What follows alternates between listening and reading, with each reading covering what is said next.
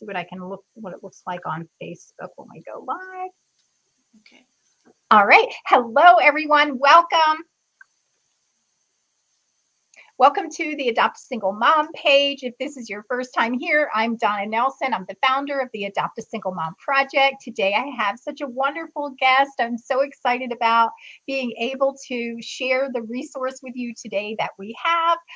This has been a long time coming. Laurinda and I have been talking about doing this for months on end, and I finally got together and we've got a date nailed down to be able to come here today and share with you about childcare resources in our community, how to choose a childcare center, how to know if where you're looking to send your child is a high standard childcare center, if that even matters. We're going to answer all the questions, where to find them, how to interview, what's the availability? What are the challenges? We want to hear from you. Post your questions in the thread, even if you're watching this on the replay, so we can field the questions back to Laurinda about what are some of the challenges, what are the things that you're looking for in childcare. And she's, of course, going to talk about, because she's from the Early Learning Resource Center, also known as ELRC, where it is the childcare subsidy program.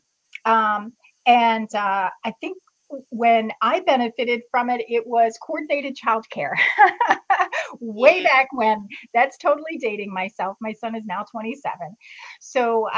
So you're going to learn also about this subsidy and who qualifies and how you can participate in this amazing subsidy resource. So welcome. So I'm going to do a quick introduction. Please say hi in the comments so that we know you're watching. You might have to give StreamYard permission for us to see your comment or your name, but I'll be watching for you on our phone so that I can see it since we're both on our computers. So let me introduce to you our guest today. Laurinda Guarriello is from Community Services for Children. She works as the Regional Director for Early Learning Resource Center in Region 11, which serves Luzerne County. I know we have moms from all over northeastern Pennsylvania that may be watching this, so she's going to help resource you as to whether Region 11, located in Wilkes-Barre, is the right service for you or another. And if you call their office, they're the nicest humans on the earth. They will be more than happy to send you to the right place if they're not for you.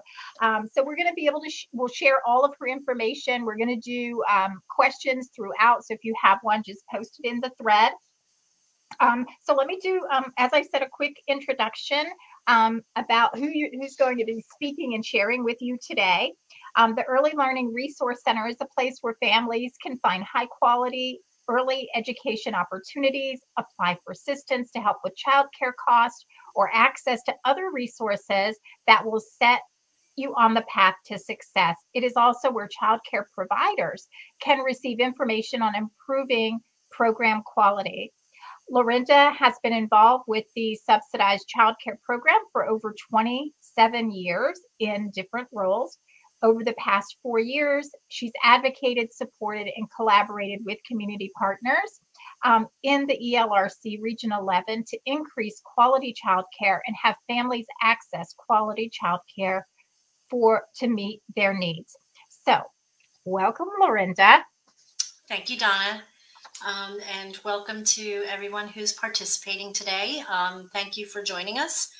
I'm hopefully going to be sharing information that is useful and helpful to you.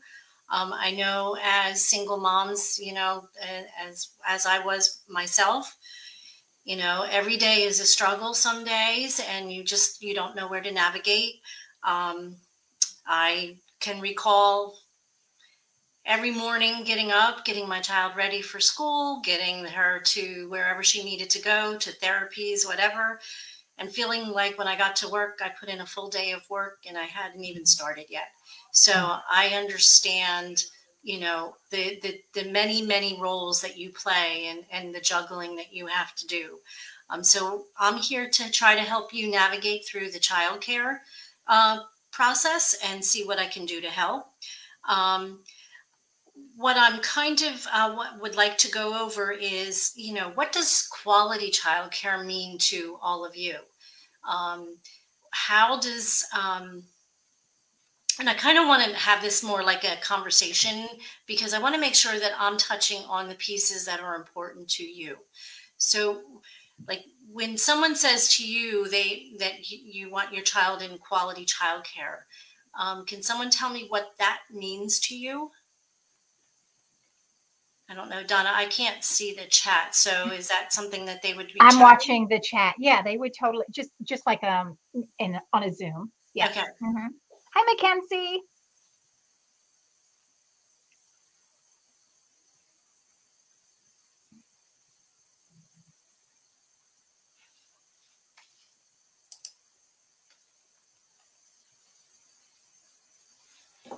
So is there anyone commenting or no? Not yet. I just did. One of the things Okay. for me, and I'm sure Mackenzie will, she's a good conversationalist when we do a live. And she had littles as well. So for me, safety and security for sure. Okay. In the facility, not, and of course with the staff, right? Knowing that not just that the staff has had background checks, because that doesn't determine integrity or character of an individual, but what kind of training have they had in social emotional learning and those kinds of skill sets to know how to do what I would refer to as gentle parenting versus taking the timeout disciplinary old school approach. So that's what the kinds of things that I looked for or would look for now as a parent, knowing what I know now differently than 27 years ago. Yeah, 27 years ago, everything was different. So we have resources here. I have actually a booklet that says, what to look for when you're looking for quality childcare. We can share that with anyone that contacts our office. What you want to do is get involved with the program. You want to go there. You want to take a tour before you even make a decision of where you would like your child to go. Every child has different needs, and different environments work better for children in all different areas. So, one center could be really great for your neighbor, and then you go there and you're like, no, this is not for me. That's okay. That's why there's so many different options out there.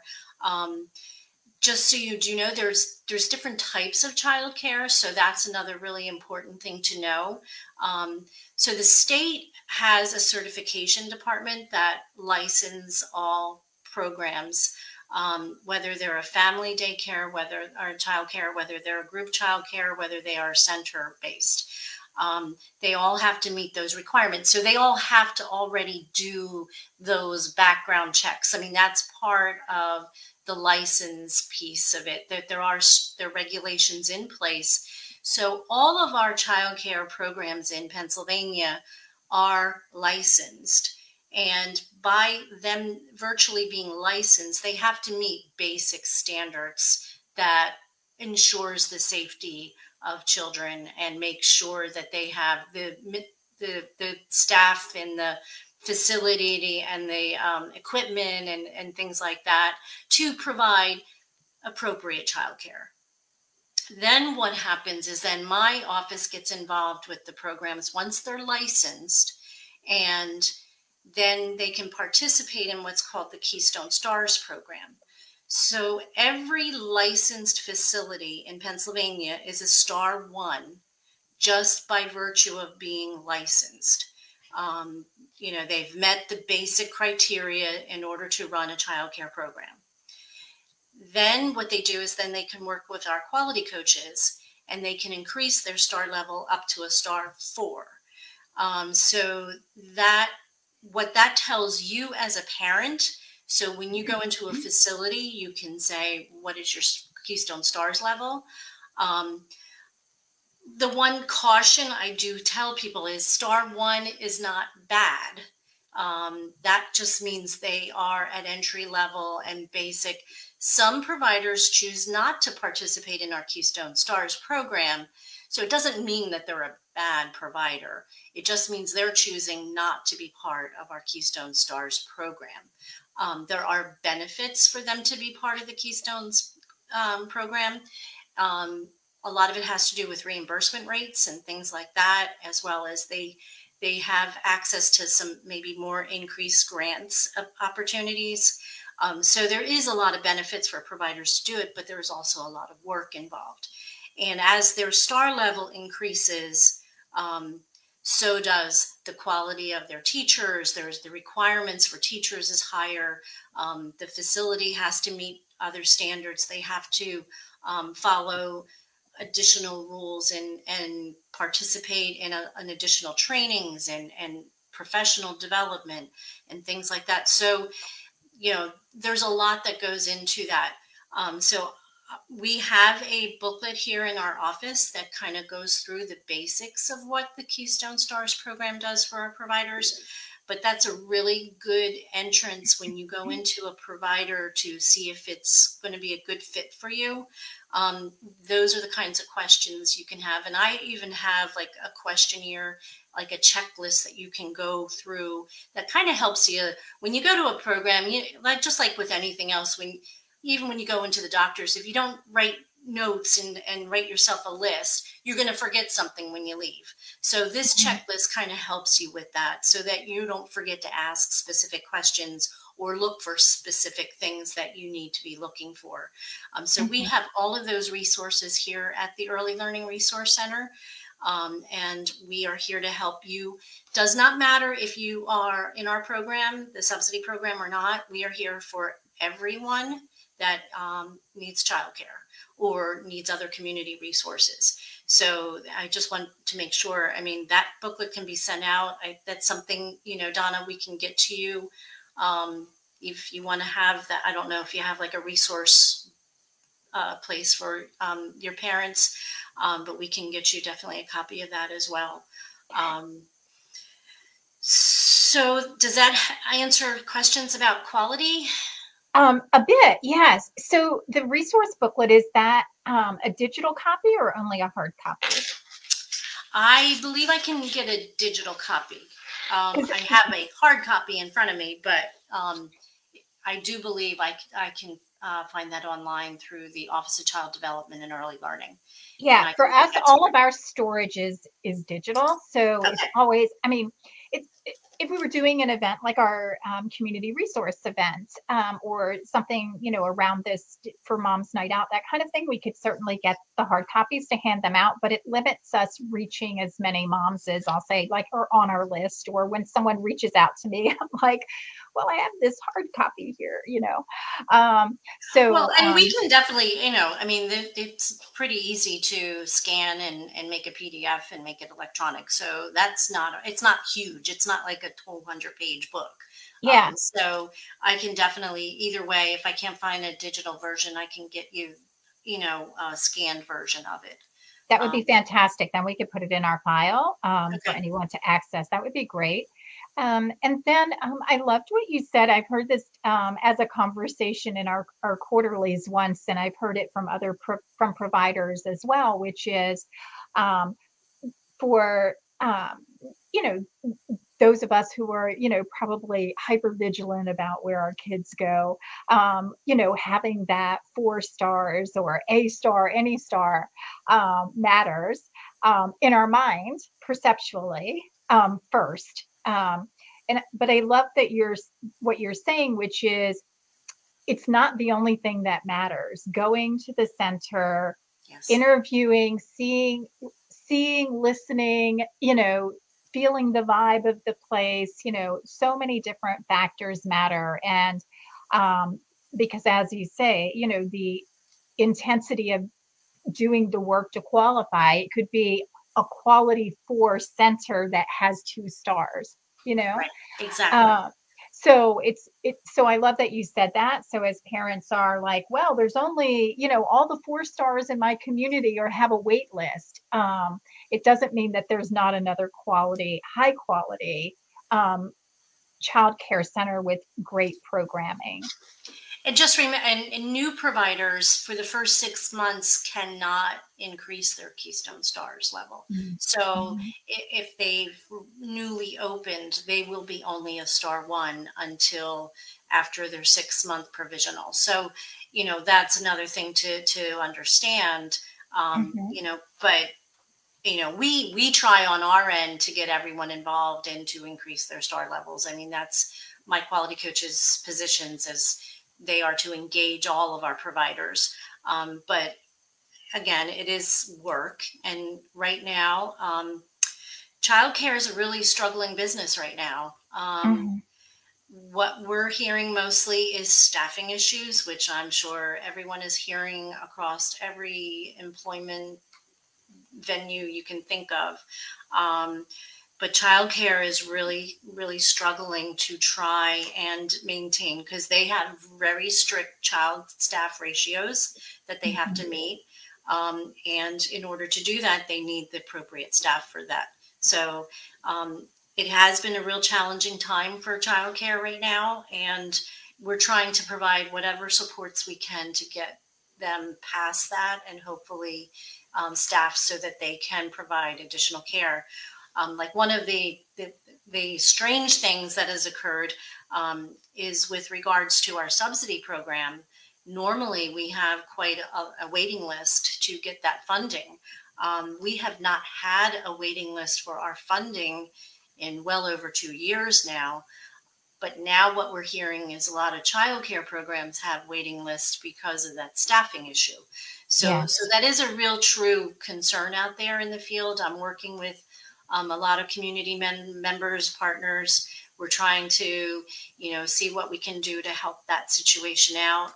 Harrisburg, through the Office of Child Development and Early Learning, is providing staff retention awards to childcare providers. So hoping to help them retain their staff, because it is a state crisis. So that's kind of like a sidebar, but just so you understand as a parent, you know, if they say they have a waiting list, that could be why. And they are struggling out there too. And they want to make sure that they can provide those quality services to your children. So they have certain things that they have to do to meet that. Yes. And without a doubt, we are hearing that from moms, and we are hearing it from single moms that have infants. Definitely under the age of 2 is where we're hearing the biggest problem. And the other 2 challenges that we're hearing, and I want you to then, I don't want to get lost in talking about some of this stuff, because I want to make sure that we have time and you get to share about how to qualify for the subsidy, how that works, and who, and all of that. But we're also hearing, I can't get my kid in daycare before 6:30 or 7 in the morning. I can't, you know, pick up my kid after 5:30 at night, and yet I work 45 minutes away and I might hit traffic, or I can't even stop at the grocery store and they close at 5 or 5:30, or, you know. And so it's not just the wait list. It's so many challenges, almost to the point that it doesn't matter what kind of program they have. Can you just watch my kids so I can go to work? Yeah, and that could get scary too. So well, it is. It's very really concerning. Yeah. 100%. But we see that happening. Families are making compromises, and I had to. I worked at night. I was in financial services, and I had to have people watch my kid, whoever could. And it's how I ended up having to make a career change, because it became very risky, you know, to just have anyone. And I don't say anyone, but I mean, like, I was in a community where I didn't know very many people, and I'd meet a mom at a park and she'd say, I'll watch him, you know, because I have 2 kids and I'm at home at night. And you're like, okay, my kid likes your kid. So, you know, and then my kid comes home with lice, and we were vegetarians, and she fed him hamburgers, and, you know, like, it's like, oh my God, you know. So you're like, yeah, this isn't working out really well. Yeah, So and it's you do things like touch on that. a lot of things there. One thing that I've been hearing from some of our programs is with the infant care, the cost to run those classrooms, because the ratio is 1 to 4, with the staffing issue, is really creating hardships for a lot of our programs. So it doesn't make it right or wrong. It just so that people understand that there's challenges to that. And the timing of the programs, when they're open and when they're closed, we don't control that. That state doesn't control that. That is their private industry. That is their business. They make those decisions. Mm-hmm. What we could do on our end to help families with that is be advocates for you. So if you're finding you need a program that's open beyond 6 o'clock at night or opened earlier in the morning, that's information I need to know so that I can get that out to our program. So we have monthly meetings with our child care providers. We have, as I said, the quality coaches are going out and meeting with them. So if they know there's a need for those different hours, maybe we can do something and be advocates for that and try to make that change, because I agree. What I've heard over the years, and I've been involved in the subsidy program, like I said, for over 27 years, everyone says they need it, but then when they open up and they get it, hardly anybody uses it. So because what happens is, oh, well, Tommy's mom can pick them up after school, so they're going to leave early today. But I may need it tomorrow. But so if you have to remember that they have to keep staff on for those hours too. So we need to make sure that information is shared with them correctly. But it is a balance that we have to come up with. But if you have those issues, please let me know, and where they are, if it's in certain pockets of areas, we can definitely share that information out and be an advocate for families that we need childcare at different hours versus what's available right now. Yes. Yeah, that's good to know. And I do know, our conversation about the whole infant room thing and those being reduced and why, and understanding that, as a business person, I understand that. But it does create a challenge for us at a community level, for our families to support them. So, tell us, since we started to touch on that, tell us about the subsidy program. How does a family benefit from that? Who benefits? What ages benefit from that? All that. So the subsidized childcare program, it's now called Childcare Works. It's had an array of names over the years. A lot of people still fall on Title 20. That's been like a terminology gone for a long time, but it is available to anyone who lives in Pennsylvania who is meeting our work requirement, and at this time it's 20 hours a week or more.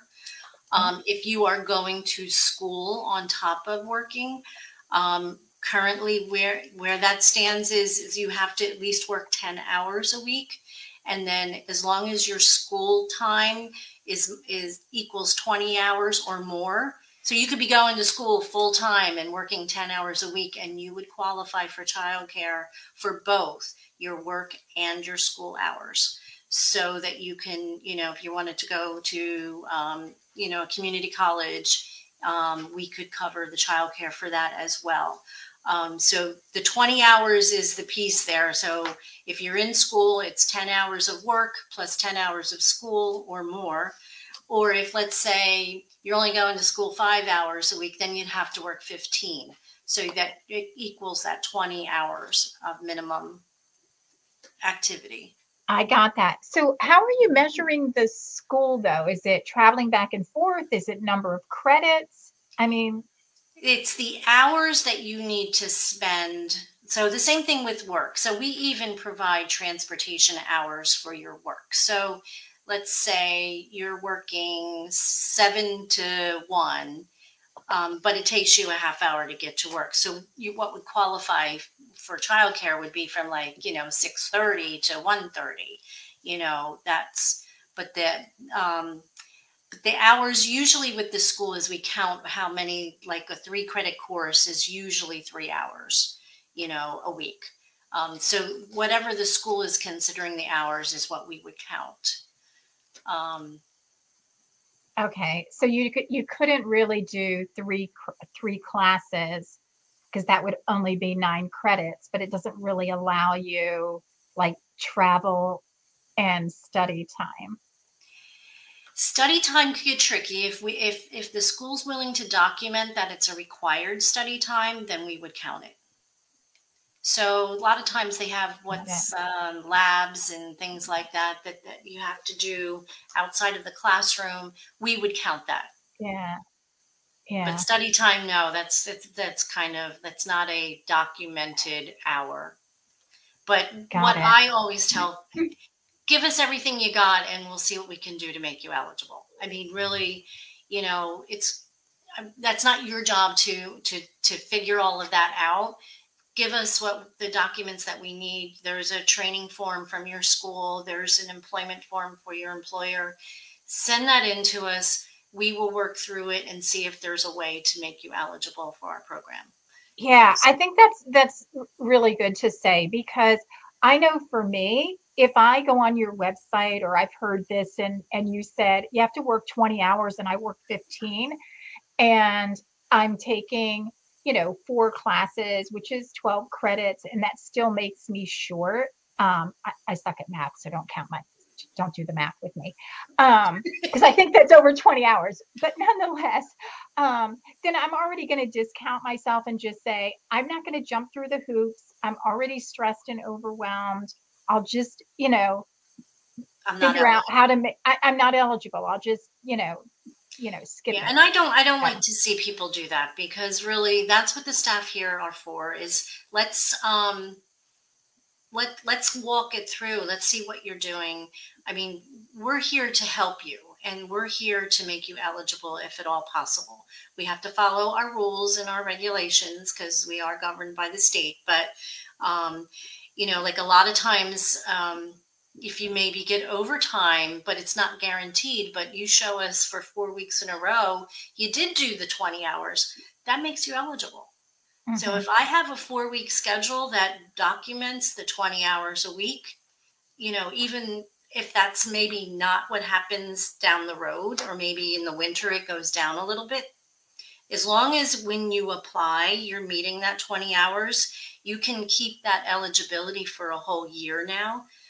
That's been a change, not too long in the past, but we used to do 6-month evals. Now we do them annually. You have to be eligible at the application time. What happens after you're determined eligible won't need to be reviewed until next year. So we have families now. I mean, if you even lose your job, we can continue to pay that child care for the whole year after you are eligible. So that gives you time to find another job. And there's no penalty for you not working at that time. The only thing that would possibly happen is if you let us know you lost your job, your co-payment would go down. So how the subsidized childcare program works is, once you're determined eligible, you meet our income guidelines, and that's all based on your family size and your income. Then we follow a co-payment chart, and then you're assigned a specific co-payment for a weekly amount. That weekly amount is what you pay regardless of how many children you have in care. And then the rest is billed to us by the provider, and the ELRC pays that. One of the few things that does happen is sometimes our reimbursement rate does not meet what the provider charges. They're private. So there is the possibility they could transfer those additional charges onto our families. We really don't have any control over that right now, but at this time, but that's kind of how it goes. Like you're assigned a copayment. Not necessarily, you may have additional fees that the provider puts on you, but Sure. the subsidy program itself is you're assigned a specific copayment based on your household size and income. And I have all of that information that I can share with you. I don't know if you can post it on the Facebook page afterwards. And it gives you, like if you're a family of this amount, this is the gross annual income. Again, I caution you to have that, oh, well, I'm over that, so I'm not eligible. You know, there are specific things that would take into account and might lower that amount. One of the big things that does lower that amount, and I'm sure many of us experience this now, is if you have medical deductions out of your pay, like your employer premium, if that exceeds 10% of your annual income, we can then start deducting an amount off of your annual income before we determine your eligibility. So that's really why I say, come to us, let us take a look. Even if it's a verbal, I would be glad to sit down with anyone and work it out and see, if there is a way you could be eligible, and maybe not having to go through all of those hoops in order to get that application done. We can do that off the cuff a little bit, but I would caution you doing it on your own, just because there are so many little nuances that we could talk about, and to make sure that we're gathering all of the correct information before you decide if you're eligible or not. That's so great. So what might be the minimum that's based on income or family size of a copay that a family might pay, and what might be the maximum, not considering the kind of if the provider doesn't actually accept the copay plus what you pay. So like, are you looking for a range? Yeah. Right. Like, might a family, is it go by per day or per week? How do you do that? Per week. So, So the copay is per week. And it is strictly based on your household size and your income. And then it's a fluid chart that changes every year with the federal poverty income guidelines. So we get a new chart every year in May. And that changes. And actually, September, we just had a huge change to it, where a lot of the copayments were lowered by Harrisburg. So we adjusted many of our families' copays to minimal. The minimum copayment is $5, and then then depending on your income, it would increase, and it's like a huge guideline scale. But I can share that with you as well, so that at least you can see, the basic. I mean, most families are somewhere between 2 family members and 6 family members. The copay chart goes all the way up to, I think, 19 or 20 family members. But we don't have any moms in our circle that have that many in their family. I would hope not. Just to kind of give you a real quick idea. So like a family, a mom with 2 children. So that's a family of 3. In order to be eligible for an application, they have to be making less than $46,060 gross a year. And then we just had another new change to our program, where once you're eligible for our program, you can now earn additional income before you're ineligible. So they've moved that up to the 300% of the federal poverty income guidelines, which is really great for our families, because what was happening is for your reference, at application, you have to be below 200% of the federal poverty income guidelines. You could have only earned up to 235 before you would be found ineligible and over income for our program. It's now been lifted up to 300%, which is a pretty significant increase. So like a family of 3, if you're eligible, now you can earn up to $69,090 and still remain eligible for our program. But not at the entry point. You still have to Correct. be 200% or below, but it allows for that income mobility. Yep. While you're in there without having to now every little dollar that you make extra is going into childcare. Yeah. Exactly. So I know I had a mom that called me and was like, my employer wants to give me a raise, and I'm afraid to take it because I think it's going to find me ineligible for your program. And if I lose the childcare funding, that wouldn't be worth that extra $1 an hour. You know, Yes. it's give and take. And I sat down, figured all the numbers out, and said, no, you're going to be fine. Please take that.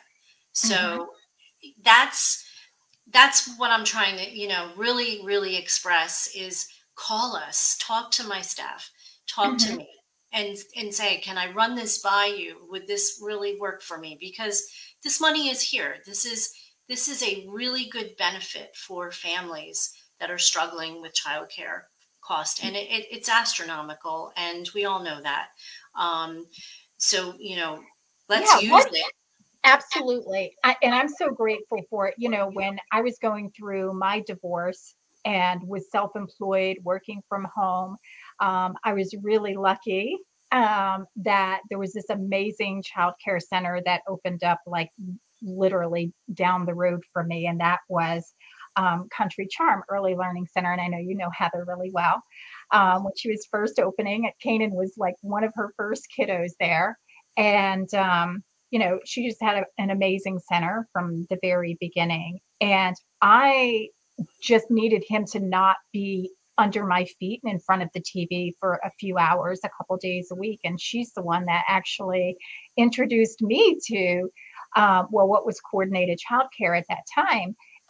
I didn't even know that it was a resource. And I couldn't believe at that time, because I was so poor, it was $5 a week. And I felt guilty, like leaving him there and paying her that. Like, is this a real thing? Like, I couldn't believe that she was getting compensated, So, of course, we've come a long way since then on many fronts. And that brings up one point.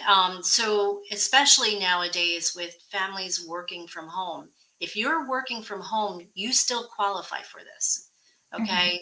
We know you can't do your best work, even if working from home, when you have a toddler running around your house. I mean, I can't do it with a puppy running around my house. So, I can't even imagine, a child. So we want you to put your child into a quality program so you can focus on your job while the childcare program can focus on the development of your child. And that's really important, that you want that child to be not sitting in front of the television while you're working. We do work with the teen parent program, the teen elect program, and the same thing. If they're a teen parent and they're home going to school, we want to get that child in the program so that they can focus on their high school studies and can get through that without having to juggle and try to do two things at the same time. Yeah, you're opening up a new segue there. For one of the questions that one of our parents asked, and then someone that asked me before the program so that I could ask you. So tell us, I know that it's from birth to age 13, right? Correct. So, and I think that goes beyond what I knew. So are most child care centers providing care for 13-year-olds? And what about the ones that have school age programs? So the ones that have school age programs, there are some programs that maybe only go up to pre-K, before kindergarten, but specific programs, 13 is usually the cutoff. We do allow for children over 13 if they have a developmental or behavioral developmental age that is lower. It's like if you have a doctor who says your child's really only functioning at a 10-year-old level, but they're 14. If we get that documented and the program is willing to still take that child, that's a little bit of the caveat there, but we can fund that child through age 18. So what about the kids that are doing homeschooling, that the parents are working during the day and they need some place for their kiddos to go, but being in a facility, maybe I'll just feed Natasha's question to you, because this is a question I get a lot from moms that have kiddos that are either on the spectrum or have special needs, and being in a school environment is too stimulating, or they've been bullied too many times and now they need to be home to be schooled. So where do we put those kiddos? So there is the rule that if a like a public school is available, like we couldn't pay full-time childcare for a school-age child between a normal school year times. So like from 7 to 3 or whatever, because the school is available to, you know, typically meet those needs. Although I understand there's some specific concerns. So that would be a challenge, because we can't pay full-time care for a school-age child during the school year. We can do it during the summer. That's not a problem at all. We could do before and after, if that's something that could fit into, you know, even though the child may be homeschooled during the day. What we used to do, and I'm not positive that's how we do it now, but we kind of know what the school district's schedule is. So, you know, we would pay part-time rate for that child for a few hours in the afternoon, if that was, you know, something that was going to work out for the child. If you can find a program that's willing to work with you on that, we would definitely do that. It doesn't matter that they're homeschooled. We just couldn't pay for childcare during the day because schools are open, and that the regs don't allow us to pay full-time childcare. Yeah, the only time we were able to do that was during COVID. There was some exceptions that were allowed because of schools closing and things like that. And if they needed childcare full day, we were able to pay that for that time. Yeah. Well, I was thinking about specifically so that moms could work during the day, but you can't work, and I mean, unless you're working from home, of course, which so many are, and then take your kid to an after-school program at 3:30 or something, you know. So, well, it sounds like there's lots of opportunity, meaning, offerings and ways that you're willing to support, but there's just a lack of resources to actually, like programming resources to do what you're willing to fund. So, Natasha, do you hear that? You need to go fix that gap. Yeah, and if you have a specific question like that, please call me. I mean, because it's so much easier to learn the whole details and the specifics, and then see what we can do to work around it. We do have a lot of school age programs that are within the schools. I mean, so that a lot of our programs like contract out with the school district. And that is something that's important to know, that yes, they can use those programs too. Yes. Yes. Yeah. You just said something that's super important there, which is if you're looking for something that you don't know where it is in the community around childcare and childcare programming, call, because you know who all those programs are and where to find them and so forth. So that's a really great thing it seems like it would be obvious to do that, but until you said it, I went, yeah, we don't have to sit here and figure all that out right now. They can just call you. No, and that's, so yeah, what I'm going to do is, Donna, I can share with you the resources that I put together. Then you can post them. I guess you post them on the Facebook page here, which will give you contact information. What I did do, because you covered all of Northeast Pennsylvania, technically, I think most of the counties that you touch are either in Region 11 or Region 12. Yeah.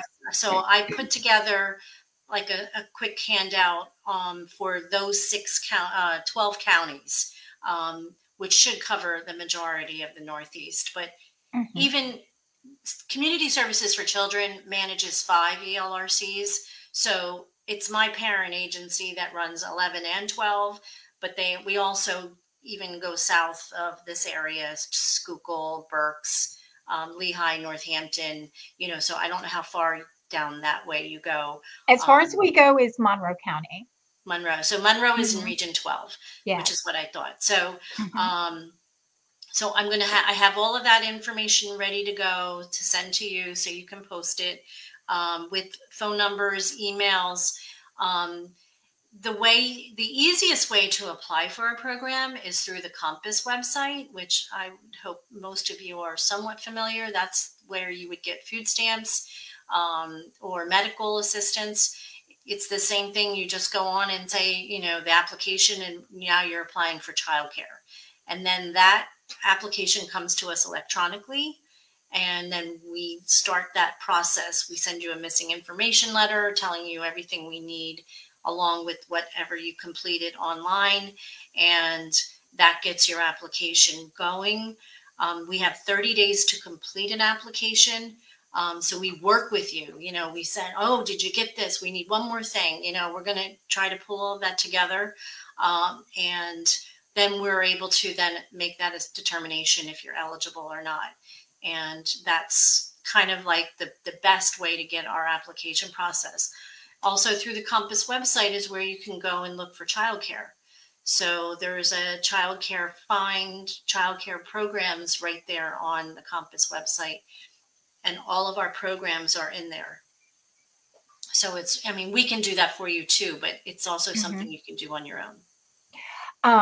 We're gonna field, there's some questions in the thread that I want us to field, but I want one that's not there that I want to ask you while we're on it. So for someone that maybe hasn't been working but needs childcare, it's what comes first, the cart or the horse, right? I can't get a job because I don't have childcare, and I can't get assistance because I don't have a job. So tell us a little bit about how that works, because that's changed a little bit, right? Yeah. It is frustrating, and it's not as grueling because of the current situation with not having a waiting list right now. So people can apply for our program with a promise of a job within 30 days. So if you go on an interview and they say, yes, we want to hire you, your start date is November 30th. You get us the application immediately. We will work as best as we can to get that all set up so you've been determined eligible based on that promise of a job, and help you find childcare to start on that day that you're supposed to start working. I don't want to say I promise that will always happen, but we will try to make that happen. It's really challenging. I will tell you, we're easily getting 100 to 150 applications a month currently. So the volume of work is really, and again, I'm currently full staff, which is very fortunate. But, we do process them as quickly as we can. If you do have that situation, my phone is open. I'm definitely someone you can call. And if we can get something moving to just make it all happen for you, we will do the best we can. Fantastic. So let's go to the question. So I left Natasha's up because I wasn't sure if we fully answered it or not. So can you see her question on the screen? I can. Okay. I know you said that you covered children up to age 13. This might answer Erin's question as well. Are there any stipulations or extended coverage for individuals with special needs? Yes. So that was what I was referring to with the medical or a behavioral documentation. We can extend beyond the age of 13 with that particular documentation.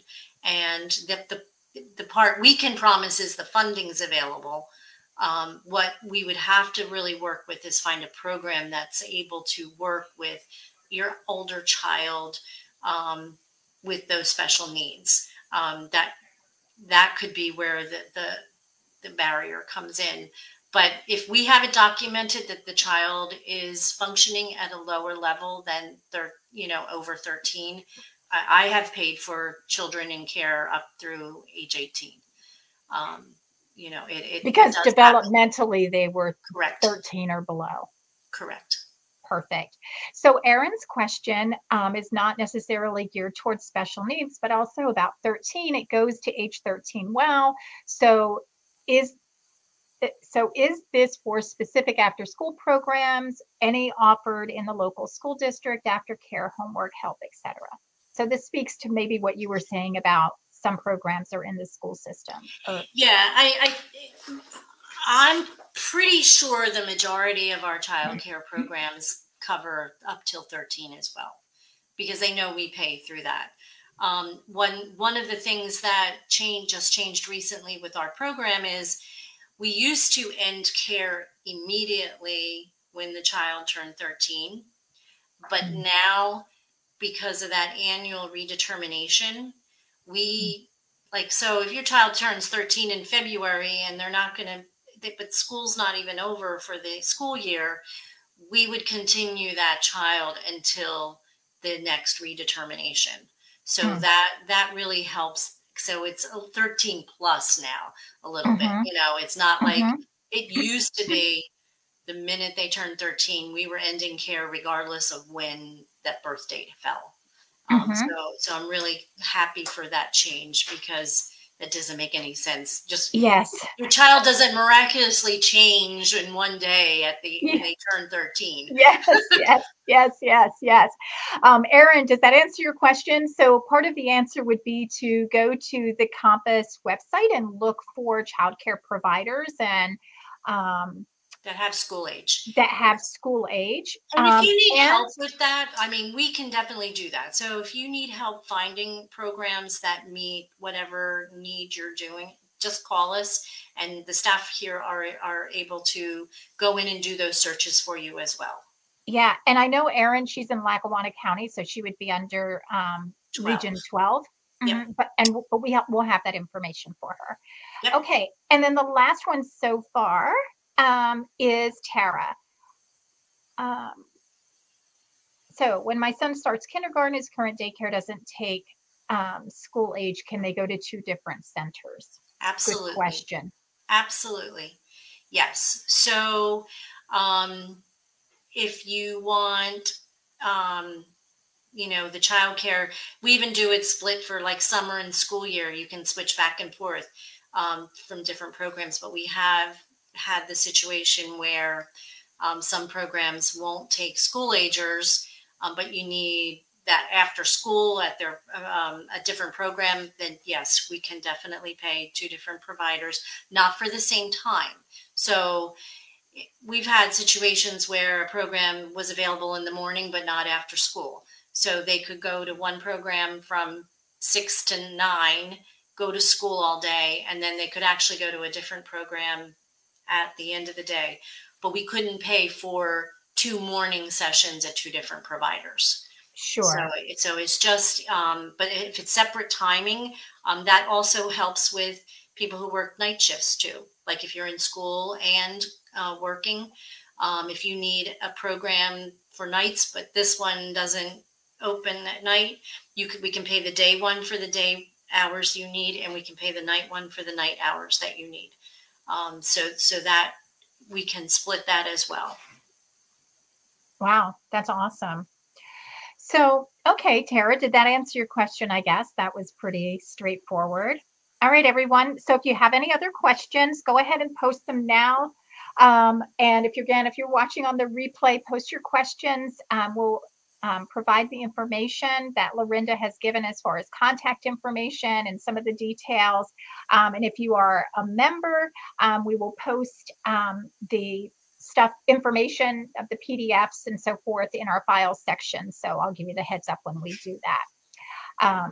So Laurinda, Yes. and just in case we get some more questions, go ahead and wrap us up. What is some last good information that that our moms need to know about your program or childcare in general?